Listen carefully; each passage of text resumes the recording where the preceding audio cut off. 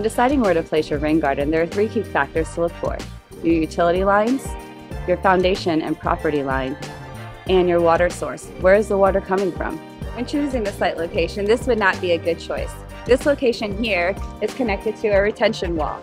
However, if we come right on over to this side, this is the location that we've chosen for our rain garden.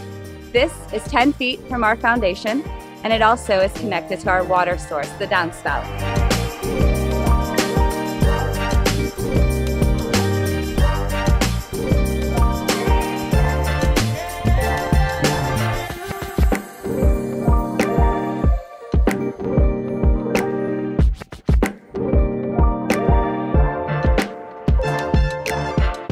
We are here doing a perk test for our rain garden.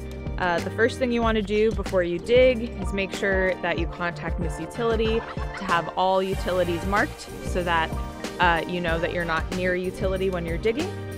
Then, once you've determined your spot for your rain garden, you're going to dig a test well. It's going to be 2 feet deep, about 6 inches across. Then, once your hole is dug, you're going to fill it up with 12 inches of water, which will be halfway. We're gonna let that soak into the ground and saturate the soil. Not long after that water has dissipated into the ground, come back with another 12 inches of water, and that one we're gonna measure to get the perk rate. So 12 inches of water, 6 hours later, come back, take a measurement in inches, and we'll use that to calculate the perk rate.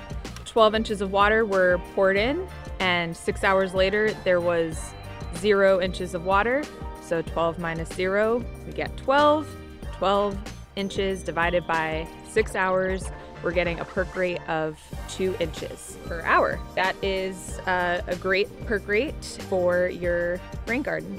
So sometimes the water does not percolate into the ground. So if by chance you let your water soak in and come back to do your second refill and realize that the water is not percolating into the ground, or when we do the calculation we realize that the perk rate isn't ideal for a rain garden, then unfortunately the perk test has failed and we won't be installing a rain garden in that part of your property. This is due to if the water isn't draining into the ground. We don't want sitting water to create any structural issues on the property or to create a nice little oasis for mosquitoes.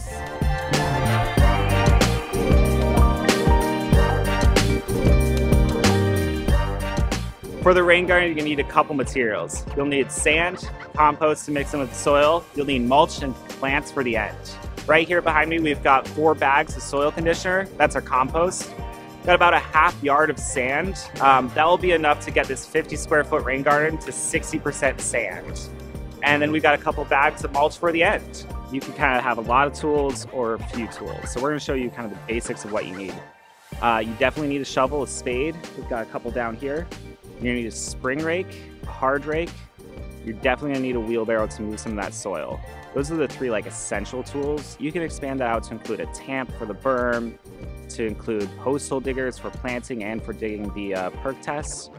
But all these extra tools aren't necessary. You really want that shovel, 2 rakes, and the wheelbarrow. Everything else is bonus.